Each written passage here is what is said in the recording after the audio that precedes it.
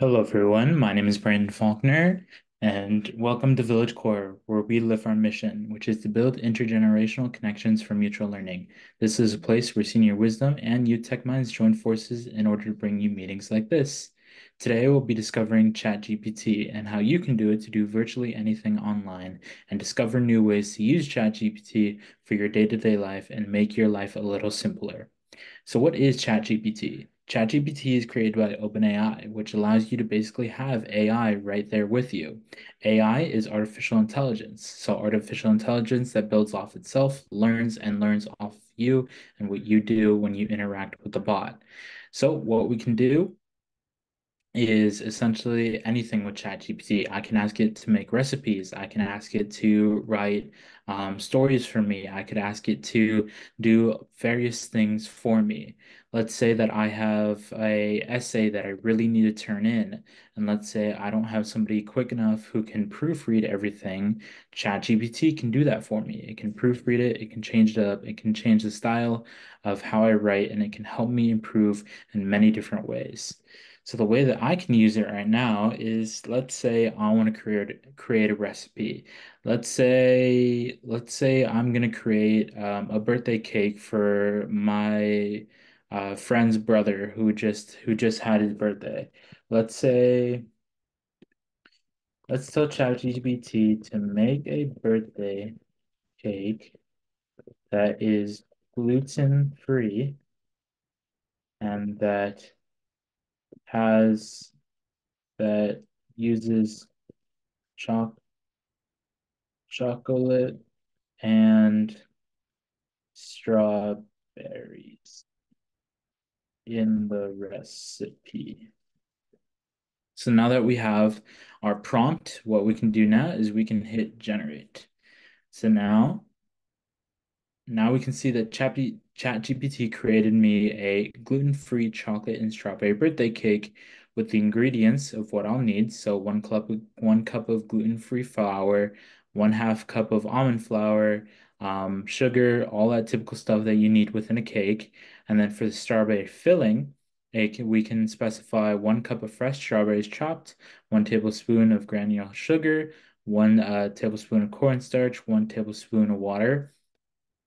And then we also have for the chocolate garnish, we have this other stuff, and then we also have the instructions, how to prepare the strawberry filling, how to prepare the chocolate garnish, and then assembling the cake. But let's say I don't necessarily want to make it this way. Let's say make it so that there is strawberry, no strawberry filling, but strawberries are still util I can't spell utilized in the recipe.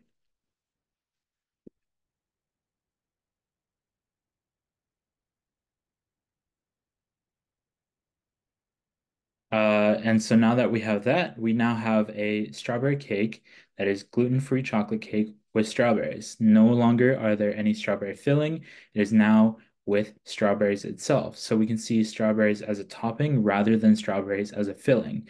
So you can customize it, you can give it more prompts, you can take away prompts, and you can do a whole lot more with it than actually doing this as well. So let's say I'm having some struggles and having some difficulty with kind of getting along and learning kind of a different language, and kind of understanding how to pronounce something or understanding how to um, and how to do different things like that. So let's say teach me the Spanish for the Spain version of Spanish and help me understand why they use the conjugation of vosotros instead of Mexican Spanish and their and they and why they don't use vosotros. So now that we have this, we can tell ChatGPT to teach me a language, teach me the Spanish version of Spanish, and help me understand why they use the conjugation of vosotros instead of Mexican Spanish, and why they don't use vosotros, which is something that a lot of people get mixed up when learning Spanish, because there are two different types and two different forms. Right now, ChatGPT is thinking, because I am running off of ChatGPT 3.5, which takes a little bit longer to generate. There is ChatGPT 4.0, which gives you a lot more access to different kinds of things. You can get different chatbots that are curated for different types of tasks. You can set one up to create a daily routine for you. Exercise, you could ask it to help you work, and then other things like that. ChatGPT 4.0 is also connected to the internet.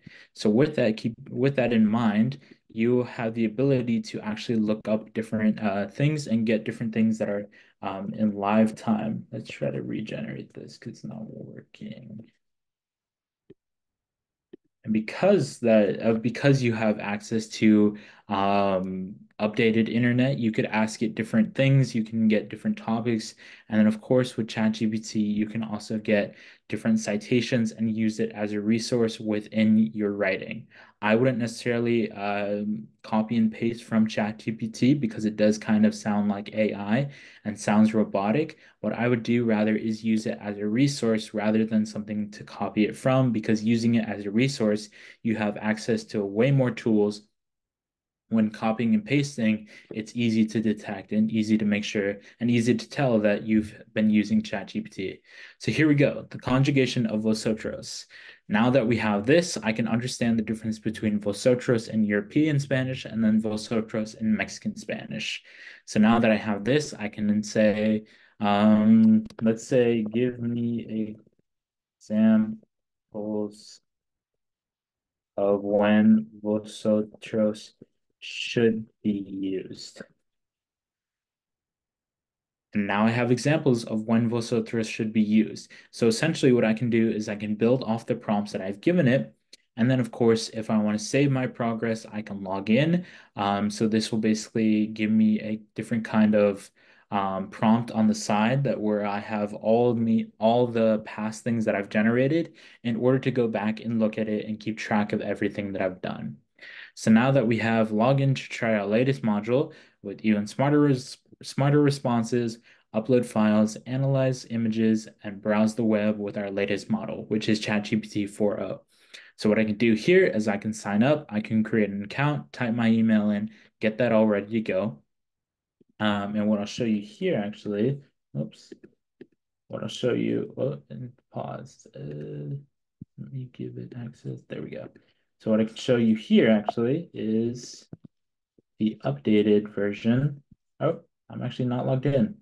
Well, I can't show you, but essentially what I can show you is the cost of ChatGPT, cost of ChatGPT 4.0 price. So the pricing for ChatGPT 4.0 is essentially you have two different ways that you can go with ChatGPT. You can go with the free version, which I've been showing you and showing you how you can utilize the free version for very basic things. It's still complex and it still does have a lot that you can do with 3.5, and it does give you limited access to 4.0, but also with the ChatGPT Plus membership, you get early access to new features, access to ChatGPT 4, 4.0, and ChatGPT 3.5. You also get up to 5 times more messages for ChatGPT 4.0, access to data analysts, file vision, and then web browsing. And then there's also DALL-E image generation, which means that you can create different AI images that allow you to use them when you either work or when you do other things as well. You can create different images, like let's say a dog riding a unicycle. It can generate that for you using DALL-E, and then you can use that. And then you can also create and use custom GPTs, which are designed for you to basically create, customize, and do all that sort of stuff. So let's say let's say I were to use ChatGPT 4.0 for, let's say, meal prepping. Every single week, I want a new meal prep to basically help me stay on a diet. So I can tell ChatGPT and its custom GPT that I create that every single week I want to try a new recipe and I want to meal prep it. So the way that that works is I can specify, okay, within these 5 days, Monday, Tuesday, Wednesday, Thursday, Friday, I want to have something that I can eat that is both healthy and then also is new. Then that can repeat over and over and over again, and it can keep generating with more recipes, more ingredients, and other things like that. There's also ChatGPT Team. So ChatGPT Team allows you to have fast-moving teams looking for supercharged collaboration, where you and a team of people can get together and use it in order to generate four different types of businesses, and then also create a ChatGPT workspace. And there's admin consoles for management, and this allows you to have better access and better oversight to see what your employees are doing. There's also ChatGPT Enterprise, which everything included in Team. You get unlimited high access to ChatGPT 4, 4.0, and tools like DALL-E, browsing the web, data analysis, and more. Expanded content window for larger inputs, which means that I typically wouldn't, with ChatGPT 3.5, I wouldn't be able to run big things.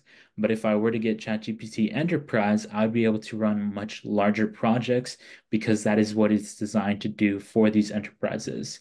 And then we can also get enterprise data excluded from training by default and custom data retention windows. And then there's admin consoles, domain verification, and analytics, priority support, and ongoing account management. So this is for more businesses. These are for teams.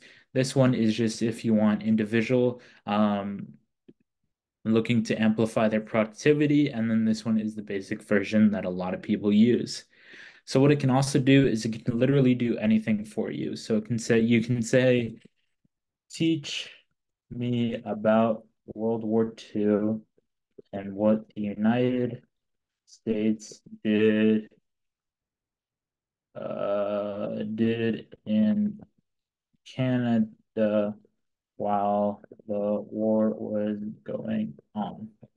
So we can see what the United States during Canada, we can see that they had close allies fighting against each other, military cooperation, all that sort of stuff. You can learn, you can collaborate, you can get the information that you need. And then, of course, ChatGPT is here for you to use all the time. And if you do want to pay, the different pricings are here. It's either $20 a month for individual. For teams, it's either 25 or 30, depending on how big the team is. So it's per user base. And then for enterprise, you do have to contact sales with ChatGPT to get an estimate about how big your business is, and then also connecting your sales team and connecting to their sales team to basically see if your business can handle ChatGPT being integrated onto the website. So this is something that you can do if you want people to have help. With different things. So let's say if Microsoft were to add it, Microsoft could add it and they could say, okay, for all tech and help support, ChatGPT will handle it. Of course, they wouldn't do that, but if they did, they could use ChatGPT for that very purpose. So there's research, there's products for everyone, teams, enterprise, education. They also have ChatGPT for education. And then they have platform overview, pricing, documentation, and then API login.